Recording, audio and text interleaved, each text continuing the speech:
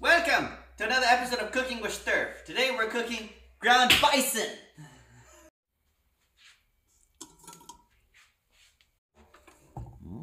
We just finished making our bison. It's very simple to make this. And why do we eat bison? This is the first meal of the day. It has carnitine in there. If you look at some of our compounding pharmacists, they're great, but they're making protocols for weight loss with, what do they inject patients with? Carnitine, B12, a lot of B vitamins. This helps with weight loss, right? You need the nutrients in energy or nutrient-dense meals to support weight loss, but also support your metabolism.